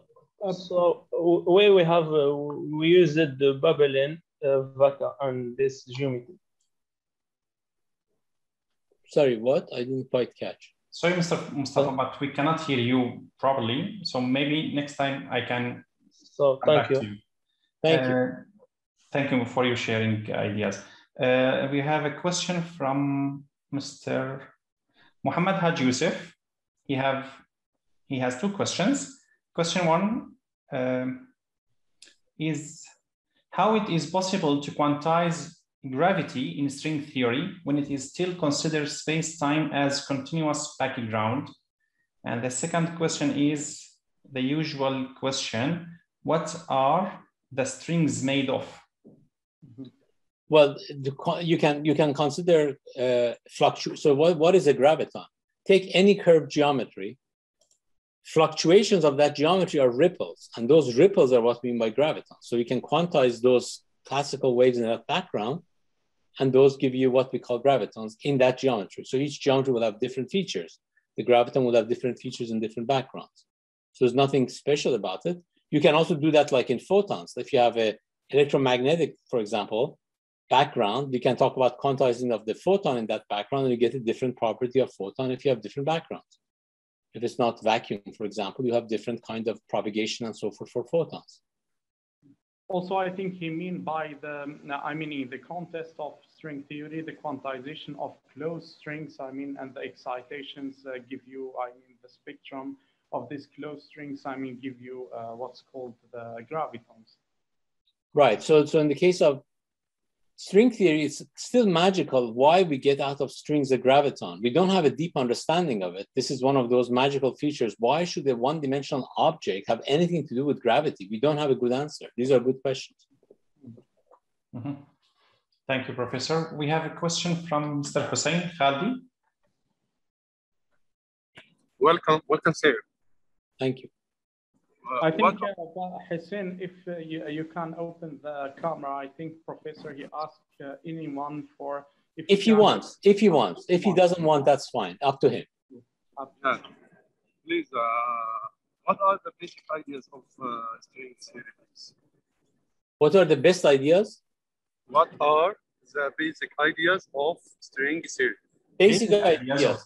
I wish, good question. This is a good question. You always should ask, what are the basic ideas? What are the fundamental principles? I wish I had a good answer to that question. Unfortunately, I don't. But this is the kind of thing we usually like to ask people. Like if you ask like Maxwell's theory, you said, okay, what are the Maxwell's equations? You write it down and you're done. You just go after that, you go applications.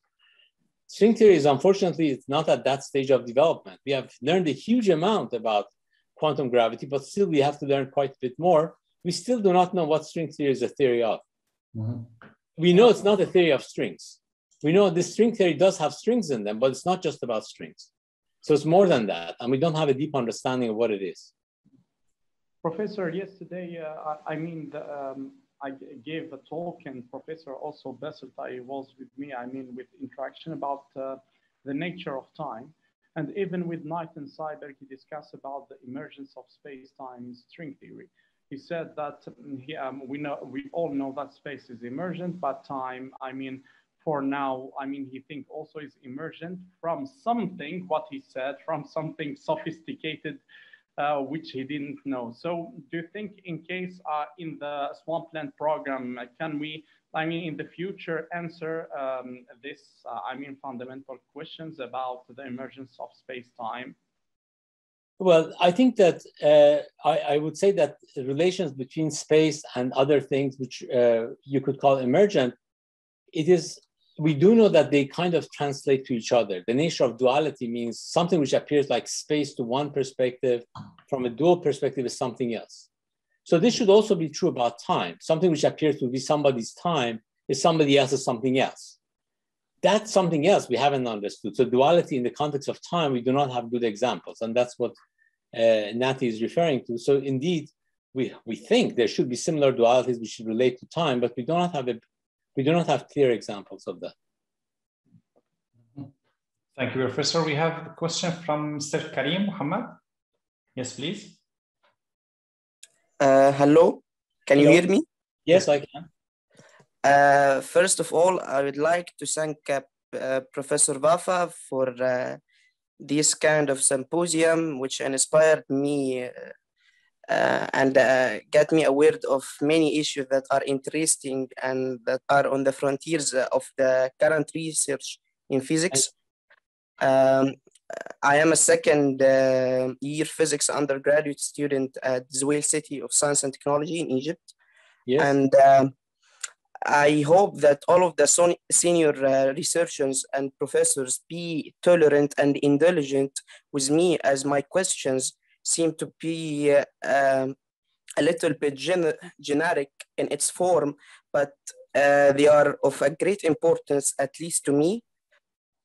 So I have a collection of questions which have puzzled me. Can I start? The first question is that why the particles, the elementary particles, are identical? Why are they identical? Yep, the electron, for example.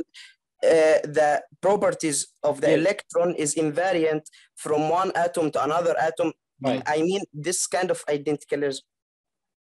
Right. These are, you mean you're asking about the quantum indistinguishability of the elementary particles? Yep. And well, these are something which do follow from the axioms of quantum field theory. So I do not have any better answer than to direct you towards standard textbooks in that context, unfortunately. And it's just the way it is, so to speak. So there's the indistinguishability, which means that you cannot tag particles. It's one of the deep facts. So the symmetry group is kind of like exchange symmetry is kind of like a gauge symmetry, that they are identical. That if you exchange them, you get a gauge, you get the same situation back. And why it had to be the case is not. Perhaps it's you can really. I mean, this is not the reason for it, but it's not. It's one version of it that if you could distinguish them, then you could tag them, and it would be global charges. So, for example, suppose you had 10 different electrons: electron type 1, electron type 2, electron type 3, electron type 4, etc. Then you say, electron type 1, I would call it charge 1. Electron charge 2, I get a different charge. And so you get it totally, you get a global symmetry that way. So that's another way you could say that, okay, so the electrons should all behave the same in some sense. That means you cannot distinguish them. Otherwise, you get another concept of a global charge. That's not the usual description of why this is the case, but I'm giving a different perspective of it because of my talk. So you are stating that it's just in one way or another equivalent to the symmetry principle. Well, it's related to the principles of quantum field theory. So when you try to quantize quantum systems, you find that it follows from that. That's all. So the Bose statistics and Fermi statistics follow from quantizing fields, and so there's no choice, so to speak. So I'm just trying to give a poetic description of it. My second question is something which is I have noticed while studying, because it's my first time to study general relativity while I'm a university student. It has always been implicitly said that the particles moves in a geodesics. Yes. Why? You mean why? Why is that? That's Einstein's theory. First of all, before we say something, when you say why should be explained in terms of some principle, correct? Right? Like when you start, for example, Euclidean geometry, you don't say, why do we have this? Why do we have that? You try to say, based on the 5 axioms of Euclidean geometry, try to derive things, right? That's okay. Physics is like that too. So when you say, why does the particles go in geodesic, that's part of Einstein's theory. Mm-hmm. So that's just like one of the axioms of Einstein's theory. So that's like, there's no why for that. Mm-hmm. Yes, thank you, Professor. I have another question, which is Please go directly to your question, because the symmetry of matter and antimatter. This is a famous issue in physics. Can string theory explain? There does exist such an explanation within the context of string theory for that particular? So first issue? of all, the symmetry between matter and antimatter, which is what's called charge conjugation, is not true in our universe. However, what is true is that if you take charge conjugation, which is matter antimatter, and couple it with time reversal and reflection in space coordinates, what's called parity, then you get a symmetry of the universe and symmetry of our universe. And that fact can be derived from relativistic quantum field theory arguments. So you can understand what is called the CTP symmetry, which is the product of these things operations at the same time. So that works for quantum field theory as well as in string theory. So there's nothing changes in string theory. Mm-hmm. Okay, I understand that point, but I mean, I know for sure that the experimental fact that there is no an equal amount of matter and antimatter in the observed universe as far as we know. But exactly. Can string theory offer such an explanation for such issue that I see. So you're not talking about the symmetry, you're talking about asymmetry. Yes. Asymmetry. Asymmetry, not symmetry. Sorry, I misunderstood your question. Yes, there's an asymmetry between matter and antimatter. We have more matter than antimatter. And so the charge conjugation symmetry and CP symmetry should be broken, and they are broken in our universe. But the question that you'll be asking is, okay, suppose they are broken, why do they get generated? And that depends on more details about cosmological models and the details of the high energy physics, which can also occur within string theory. So CP violation, for example, does occur in string theory models as well as particle models. And those have been used at some models where you can get an asymmetry of about 10 to the minus 9 between matter and antimatter.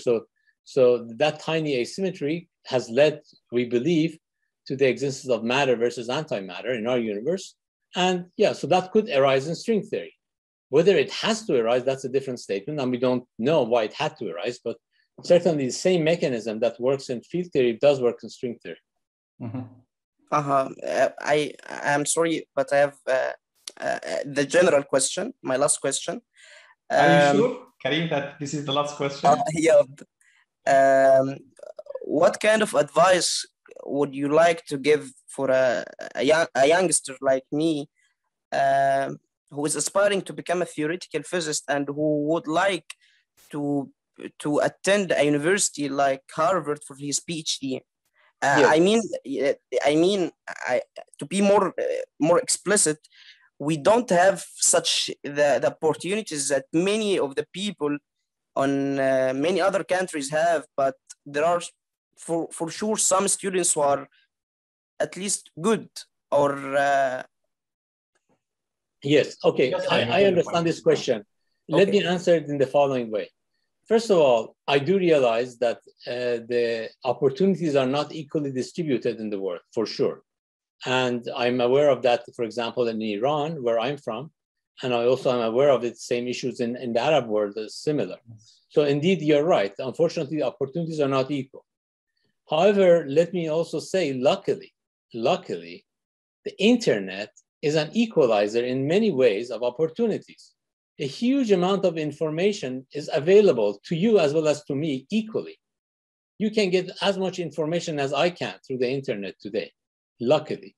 So therefore, the first advice I have to somebody as young as you is that you can read much faster than I can because I'm getting old, and you can read much faster information and absorb it. And so therefore, you can compete with anybody, including me at Harvard.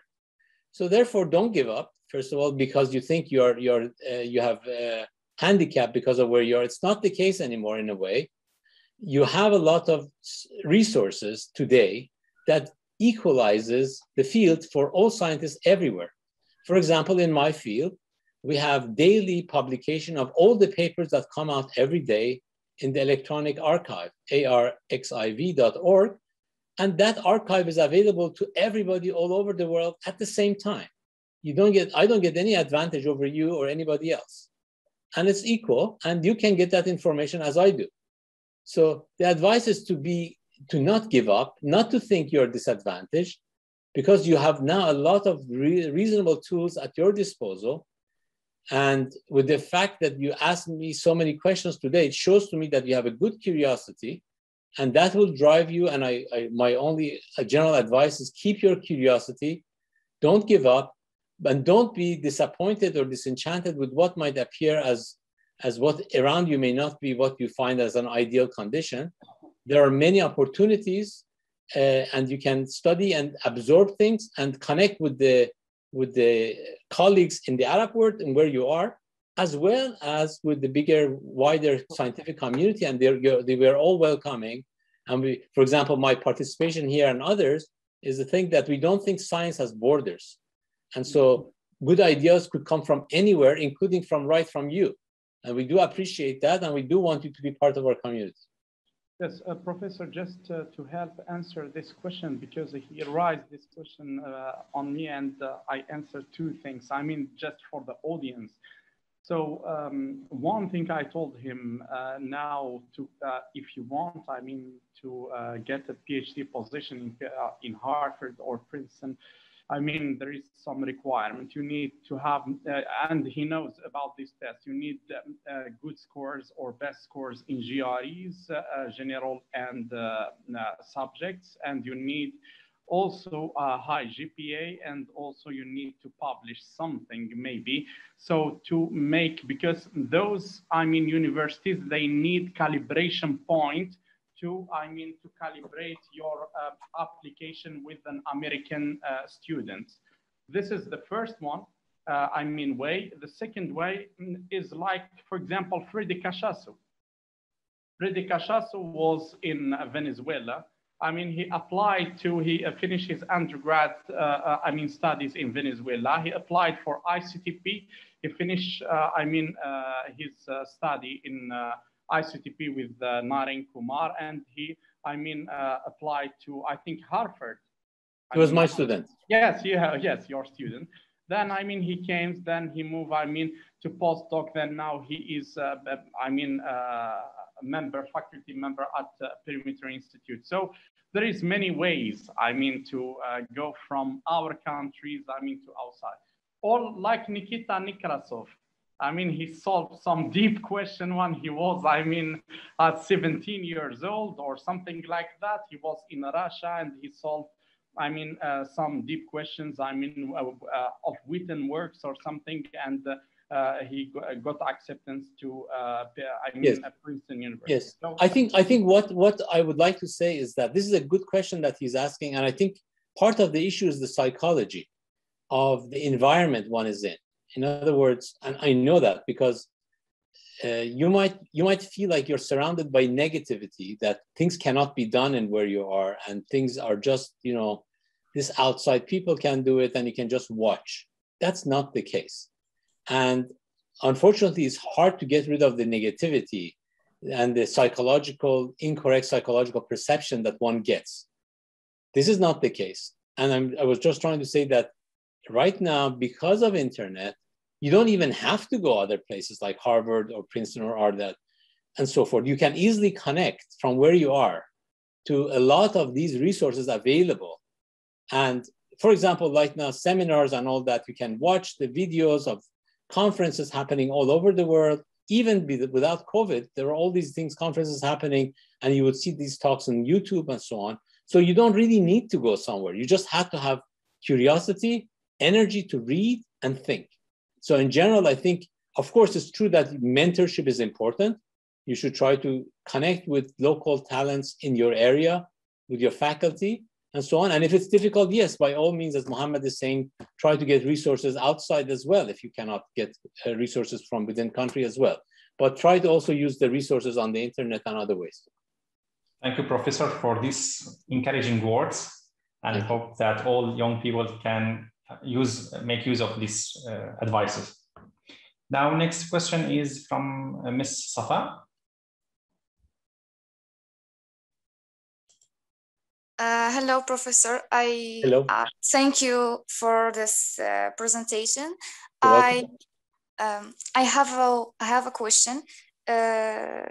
How tachyons can go of more than the speed of light, and we know that the second principle of Einstein tells that is constant. Well, tachyons correspond to instability. So usually when we talk about tachyon, what happens in the quantum theory is that it marks you're on top of a potential. So then you just drop down. So trying to talk about the waves in that situation, in fact, gives you imaginary mass.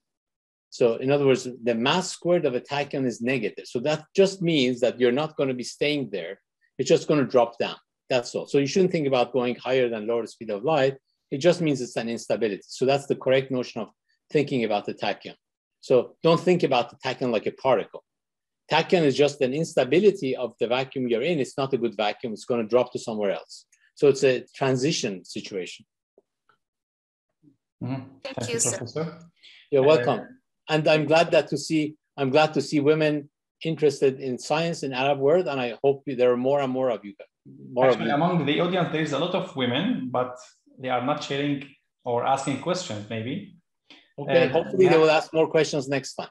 Yeah, hopefully. I think Safa is one of the best undergrad students, I mean, in University of Mohammed V in Rabat University. So. Oh, very nice, very nice.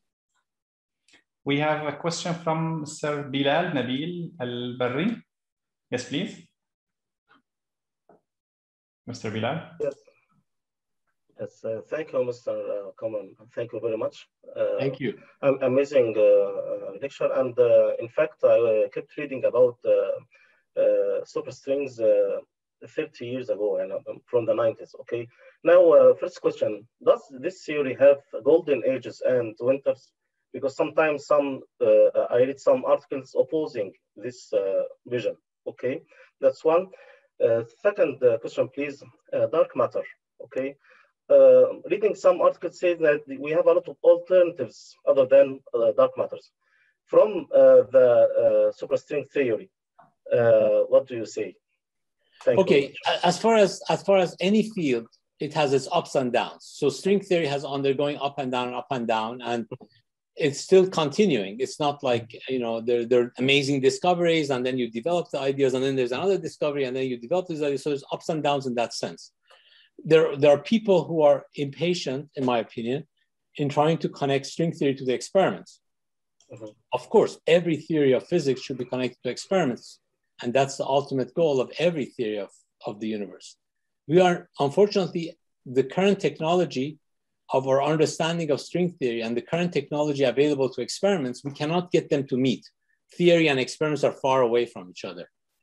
Should we be disappointed? Yes, maybe, but should we give up? I would say no. We want to understand things and we want to push them closer. So I think the opponents, which just basically claim that, you know, string theory is just an idea, we cannot do anything with it, that's not a fair thing, because we have learned many new physical ideas which seem to be important for our universe. Some of it I described in my talk, for example. So that's the answer to the first point. The second point was about the dark matter. The dark matter is something which is not part of the standard model. And we know that they are there in our universe. And the question is, what is their nature? They don't interact very much with the light, so they're dark. And so therefore, there could be a lot of possibilities. So in string theory, you have a huge number of possibilities because string theory has this compactification space in the middle. And usually the matter we are made of usually gets localized in a piece of that space. So this space is big, small, but some smaller part of it is where we are from, where we get the matter. And then there are these other parts, like could be anything. And the dark matter could be any of those or some of those, we don't know. So it's like geography. It's like you're given a globe, and one of them is the country you're at, and that's what we call the standard model, your country. And then there are all these other countries around you, and you say, what could they be? Well, there are many choices. Yes. Okay, if I have an opportunity just for one more question, please. Okay. Yes, sure. Yes, please. Regarding the cosmological constant, which I read that Einstein hated this term and said that it was the worst thing he had ever done when he added the cosmological constant. Now I'm reading that it could have some values in some contexts, positive values. Okay, according to string theory, what do you say? Well, Einstein originally put cosmological constant with a positive value, and then he got rid of it because he thought that the universe does not need it. He put it there because he wanted to stabilize the universe. He had a curved space, a spherical space, and with a positive cosmological constant, he stabilized it. With a value, surprisingly, close to the observed value today. I see. So the value that Einstein put in his theory was proportional to the density of matter. And the current cosmological constant today is measured to be close to the density of the matter too. So he was lucky. Of course, I'm not saying he has any right to claim victory because his reasoning was not correct, but he got the right value actually. And then he took it back. And then now we know that there is dark energy, which is cosmological constant. So it's in the universe. And so the question is, what is the explanation? And we still don't have a deep explanation of why it's there. It could be a minimum of a potential, as I was describing in my talk, or it could be a rolling of a potential, the value of the potential. Why it should be, doesn't have to be, but it seems to be there. And we have to try to understand what is its nature. It's one of the biggest puzzles in the universe to understand deeply what kind of reasoning gives you this dark energy. Cosmological constant is nothing but the value of the potential at the minimum or as it is rolling down. It's the same thing. I see. Thank you very much. Thank you. You're welcome. Professor, we have the last question from Mr. Khalil. Yes, before this one thing, because I remember, Professor, for the formula of the mass and the cosmological constant, you said, what's the importance or from where we get this, formula? Because, for example, in supersymmetry, A, it's half, I think. Sorry, which one are we talking about? I don't understand. Between what? The relation between the mass modes and lambda. Mass modes and lambda. Well, potential, you mean? So usually you get if you have a particle of mass m going to the loop, you get corrections of the 4m to the 4th.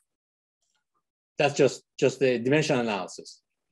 So if you compute the like d4p log p squared plus m squared, it gives you m to the 4th of the order m to the 4th.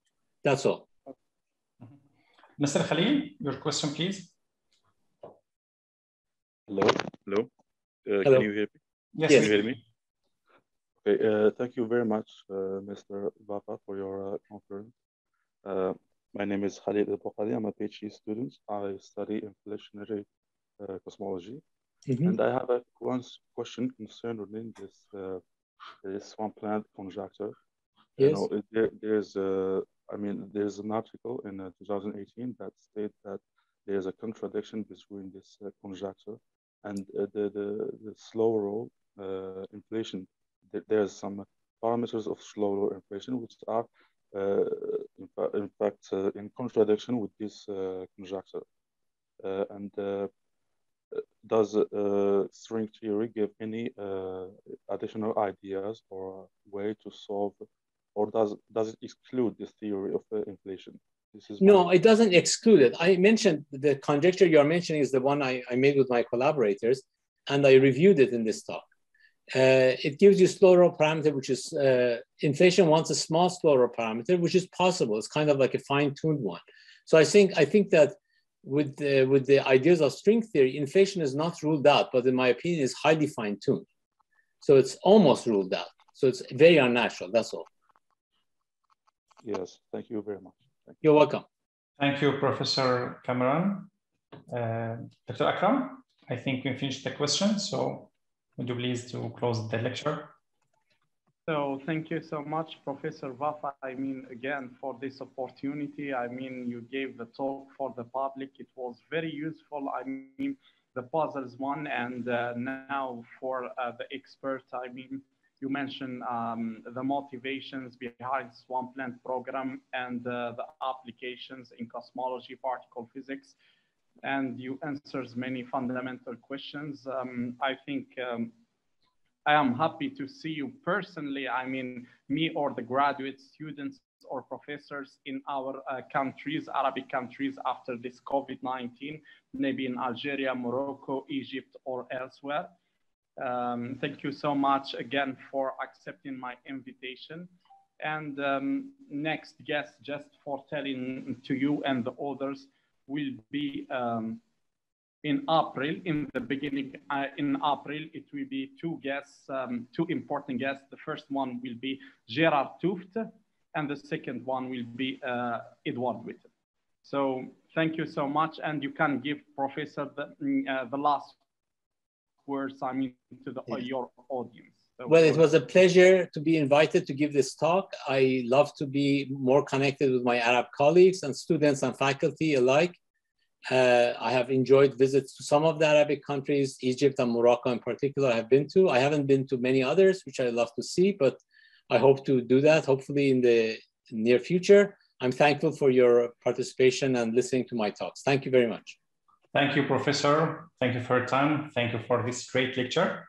Thank you. We can see you again. Thank you so much. Thank you. شكرا لكم جميعا على حضوركم وإغنائكم هذه الجلسة بأسئلتكم ومناقشاتكم. نلقاكم على خير.